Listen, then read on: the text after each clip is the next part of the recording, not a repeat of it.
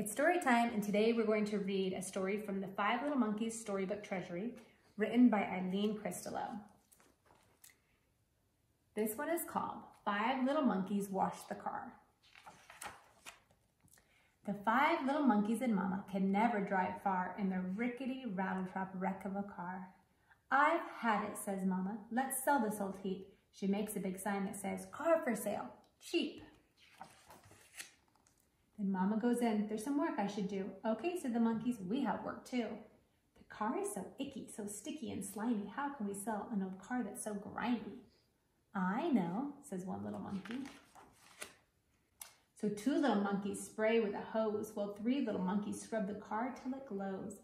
But the car is still rusty. It stinks. Oh, P.U. No one will buy it. What can we do? "I know," says one little monkey. Then four little monkeys find paint in the shed. Blue, yellow, and green, purple, pink, and bright red. They paint the old car with designs all around, while one little monkey sprays perfume he found. The five little monkeys sit down and wait, but no one comes by and it's getting late. The car looks terrific and it smells so good too. Maybe no one can see it here. What shall we do? "I know," says one little monkey. So three little monkeys start pushing the car. The monkey who's steering can't see very far.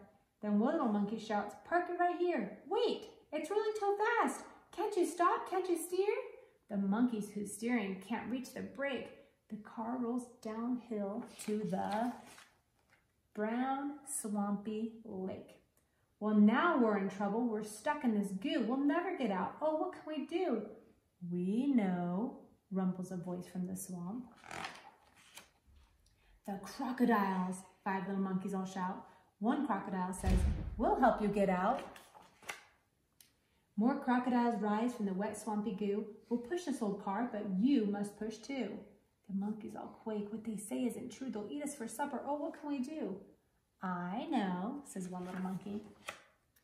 "Oh, crocodiles," she calls out. "I heard you were strong, but if you need our help, I must have heard wrong."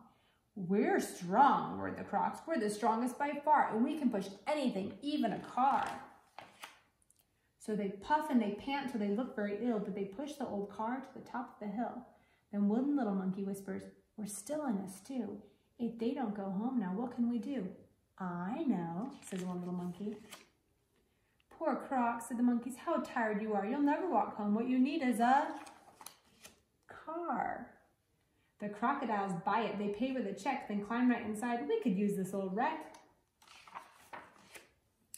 The monkeys all run to tell Mama their tale. "You might have been eaten." She's turning quite pale. "You know," said the monkey, "we're lucky it's true, but we did sell the car. Can we buy one that's new?"